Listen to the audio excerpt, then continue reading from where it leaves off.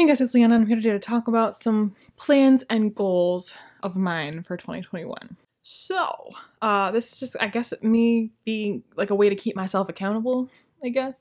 So this isn't, apart from like one thing on here, none of this is like an official announcement or anything. It's more just kind of like keeping you in the loop on kind of like where my head's at and like what I kind of want to be doing with this and also outside of this and where this falls into that outside of yep. Cool. So one of my plans for this year is to kind of potentially consider looking into the possibility of maybe having something like a Patreon. I have never considered that before, mainly because I don't think anyone would be interested, but also because I frankly don't know what there would be for me to offer that people would be interested in. That is to say, I mean, like beyond the content that I already post, because like with Patreon or something like Patreon, I would need to come up with something additional or extra or different from what I already do to be like, here, patrons, you get to have this if you join my Patreon. And I like, to be quite honest, like what I do on my channel already is kind of like, that's all I've thought of. So I don't have any ideas really for what I might offer patrons as a benefit, as an exclusive, as a thing. So I guess I kind of want to like figure out if I feel like people would at all be interested, because there's no point in thinking about it at all if no one would be interested, which is fine. But like if there is interest, then like, I mean, what the fuck are you interested in? Like, what is it that you envision you'd be getting from me? There was an idea thrown around with some of my fellow world hoppers, which like I kind of thought that might be a good idea, because I don't really like talking about Sanderson on my channel because of the hatred, the vitriolic, violent hatred that I got for expressing a dissenting opinion about Way of Kings. Because I was basically saying like this is basically the reason that like I can't give Stormlight Archive a second chance, because if I talk about everything I read, and if I read it, I would have to talk about it. And if I talked about it, if I ended up liking it, then people would like attack me for having been stupid and wrong about not liking Way of Kings. And if I don't like it, then people pile on me and say, oh, you're just an attention whore and you're just seeking another excuse to dump on Sanderson. And I don't really want to have either conversation. But like, I also don't like that these cruel people have had such power over my reading choices, and that they're dictating what I can and cannot read by virtue of being awful and me not wanting to deal with it. Because originally, before I got dumped on like that, I had not like absolutely 100% planned on, but it had been in the back of my mind that I would probably still give Words of Radiance a chance, because, you know, may as well. People seem to love it. People tend to agree that Words of Radiance is better than Way of Kings. Maybe give it another go, I don't know. But again, like because of the reaction I got, I was like, well, that's off the table. But so anyway, all that to say, how this relates to a Patreon is that some of my world hoppers suggested that it'd be a Patreon exclusive, that would be where I talk about my Sanderson opinions.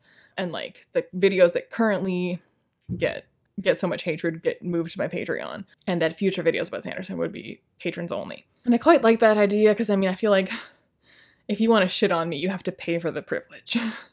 So like that was a thought for like what I could offer that would be outside of my normal content. But beyond that, I don't know that I have any other ideas for what I could offer, which is I was like, oh, okay, yeah, I could start a Patreon, I could offer that. But then I got thinking and I was like, but what else could I offer? It can't just be a Patreon for dumping on Sanderson, because I also don't want that. I don't want my Patreon to be just a place to be mean and ranty.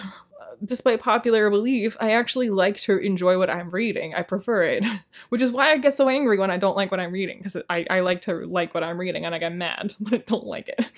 Anywho, yeah, so this is, I guess, just me saying I'm thinking about it. So do let me know in the comments down below your thoughts about that, I guess. Like, if you think a Patreon is a terrible idea and I shouldn't start one, it'd be a waste of my time because no one's interested, let me know. Because then I could just like take it off my mind, don't have to think about it. Because no one wants this, so don't bother. Or if that is something you'd be interested in, what would you want out of me as a patron? What is it you'd be expecting from me? Because I don't fucking know. Anyway, yeah, so that's one thing that I'm thinking about. Next up is rereading the First Law. So The last book in the Age of Madness, and also the last book that is currently like slated to be published at all in the world of the First Law, is coming out this year in September. So I want to reread all of the First Law before that happens. So more or less, if I read a book a month, I can be right on target to read the new one when it comes out. I'll be slightly off because I would be needing to read The Trouble with Peace in September as well as the new book when it comes out. But because it comes out at the end of September, I might possibly squeeze that in and or just read it at the beginning of October. It's pretty, I mean, it's pretty close to being on target. So, yeah, that's a goal of mine. I don't think it needs too much explanation. I love the First Law, so I just want to reread it. Do I need a reason? But it does kind of tie into my next goal, which is I want to do standalone reviews for a lot of favorite books of mine that I've never done standalone reviews for, because either I read them before I started my BookTube channel, or I just, for whatever reason, just didn't do a review at the time when I read it, because I felt at the time that like, well, I talked about it in my wrap up and that's sufficient. But I've come to appreciate kind of the value of a standalone book review, like, as a consumer myself. Wrap ups are fine and good, but they're more for just like, if you're interested in what this person has been reading, as opposed to interested in this book and you've happened to found this person who read it too. I also want to like balance. I feel like I haven't actually checked the numbers on this, but I think I have more rant reviews than positive reviews on my channel, or it's like 50-50. And I just kind of like want to tip the scale more in favor of positive reviews, because I'm kind of low-key sick of people thinking that all I do is rant. It's not true. I just often have a lot more to say about something if I hate it. And I think a lot of people are that way. When you're frustrated by something, you have a lot more pent-up energy and a lot more to bitch about. When you're happy with something and you're positive about it, you're just like, well, it was great. I would change nothing. It's excellent. So for that reason, I've ended up with a lot more negative minutes of view time. But yeah, I want to equally represent things that I love, because I'm tired of people being like, she hates everything she reads. That is not true. There are so many books that I love the shit out of, but I don't have standalone reviews for those things. So it's I very often am not able to point to like, well, look at all these reviews I have of books that I love. So I want to fix that.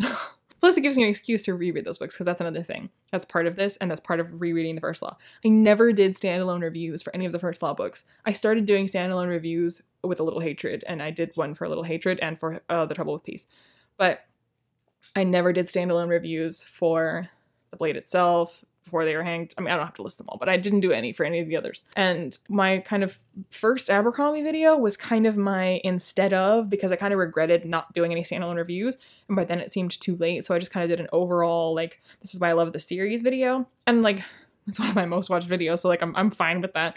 But I would really like to have standalone reviews for all of those books. Even if very few people watch them, I just feel like that's missing from my channel. For such an Abercrombie fan, like, where be their reviews, bro? So yeah, so I'm, in addition to just generally wanting to reread all the First Law books, as I reread them, I intend to do a standalone review for each one as I go. Do it right this time. But there are, and not every book that I would like to reread and have a standalone review for, it's not realistic that I can get through them all this year. But there are many that I would like to do that for.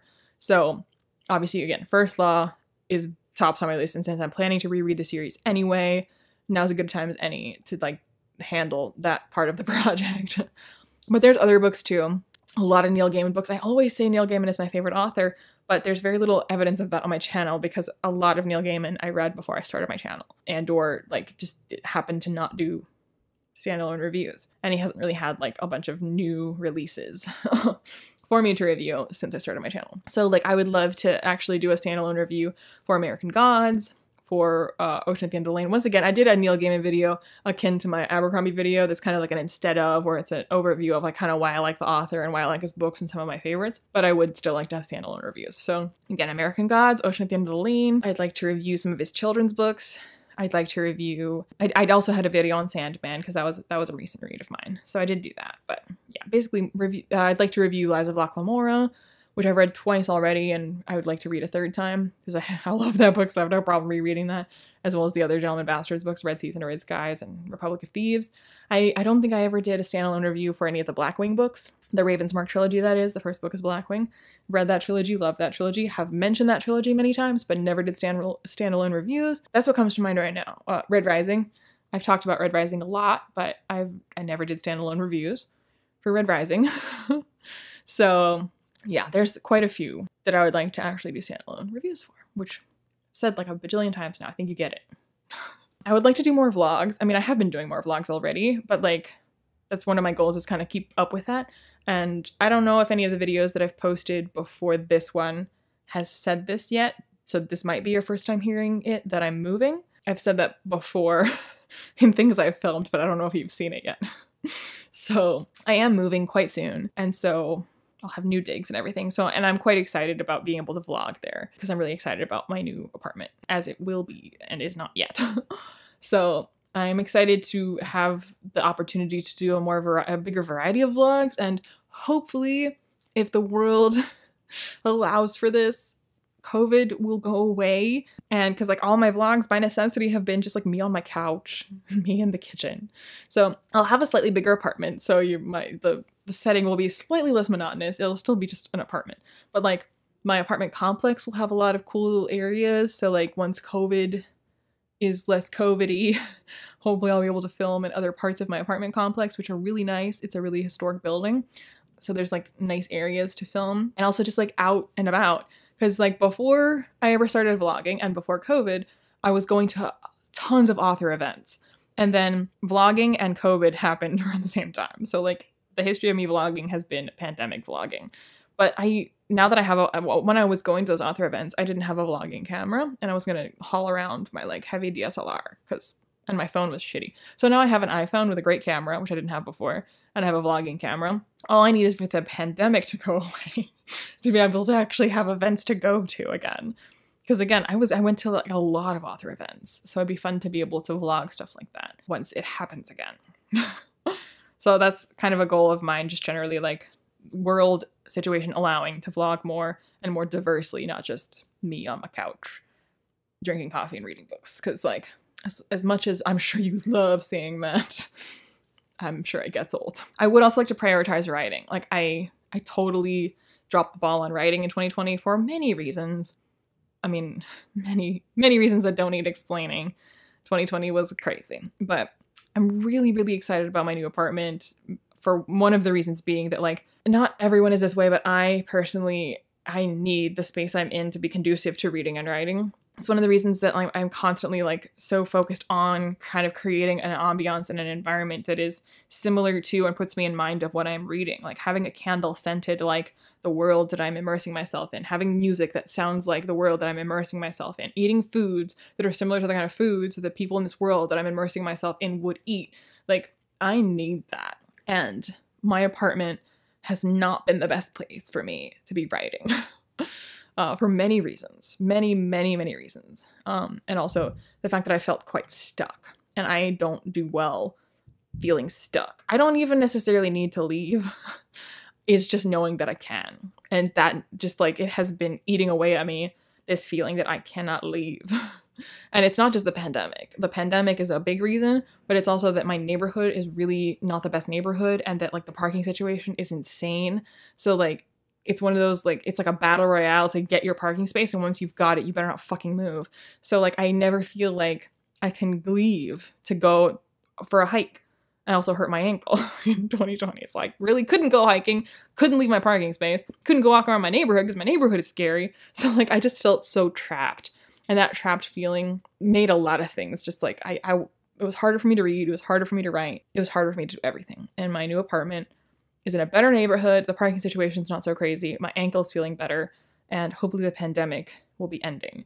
So, and there's gym facilities in my new apartment. So I am hoping that mentally I will be in a space where I can write again.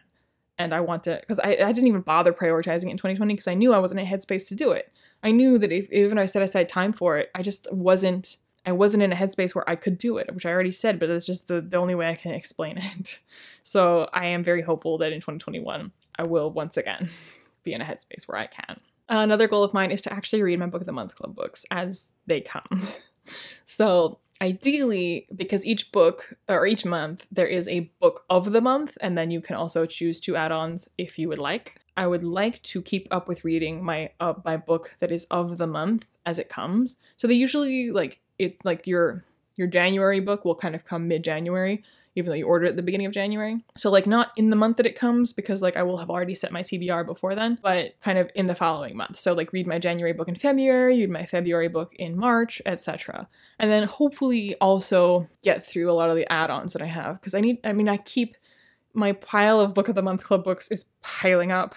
And low-key stressing me out when I'm just like, I haven't read any of these, but I keep getting a new one every month because I can't resist. So it would help me feel, not that it really matters because I constantly buy books that I don't read. It's just something about them being of the month that makes me feel like, well, I should then read them of the month as they come. It would just make me feel better and more accomplished, and less like, it feels kind of like an inbox with unread emails. I don't know how else. That's kind of the same feeling I have about all my book of the month club books. I want to have read them. It's also because the book of the month site kind of tracks it, which like once I realized that added to my stress when they keep wanting you to rate the books that you got of the month, and they have their own reading challenge where like the challenge you win or you don't lose, and the challenge if you read 12 books, because in theory, even if some of them were add-ons and not of the month, in theory, you read a book a month for the year. So